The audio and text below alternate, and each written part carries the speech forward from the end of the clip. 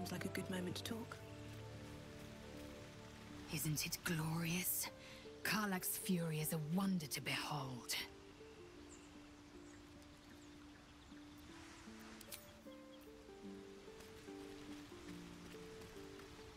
Karlach's all fire and fury.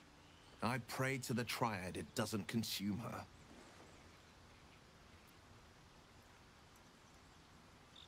It's said that anyone who bathes in the river of blood emerges as one born anew. It's a lot like that, I imagine. I feel the weight of these horns on my head, curling upwards like a mammoth's tusks. I feel these ridges snaking down my neck. Not to mention a few bumps and prongs in unmentionable places. But I haven't seen my reflection just yet. Be my mirror. What do you see?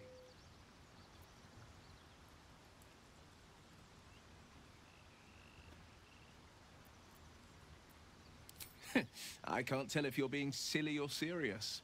I'll accept the flattery either way. I suppose I'll grow used to the new me.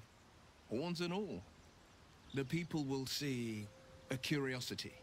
Maybe even a beast hungry for their souls. But I will slay their monsters. Keep them safe. And one day they will see the Blade of Frontiers again.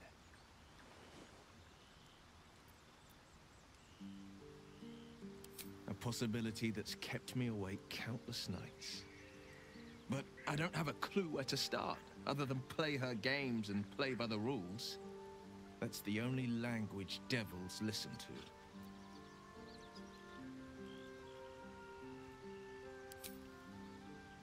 She could kill me for one, and that's not the worst of it. My contract is very clear.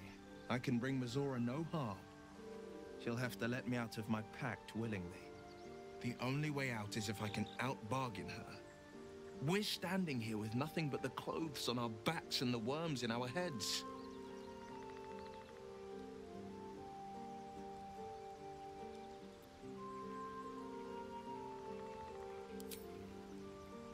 We can. I'm sure of it. How glad I am that you see me as more than my patron's pet.